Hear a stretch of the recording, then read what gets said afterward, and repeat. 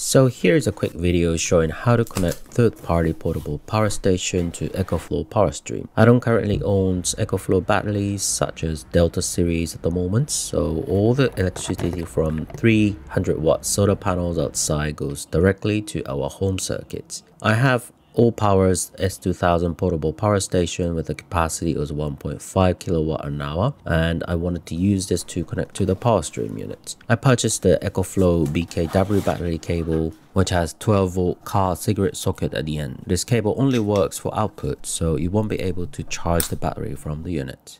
As soon as I plug the cable into the battery, I can immediately see DC output 70 watts on the screen, while the EcoFlow app shows 119 watts in. There is some difference and I don't know why, but I guess it's all good. I'm planning to upload more videos about this EcoFlow PowerStream unit. Please like it and subscribe to my channel.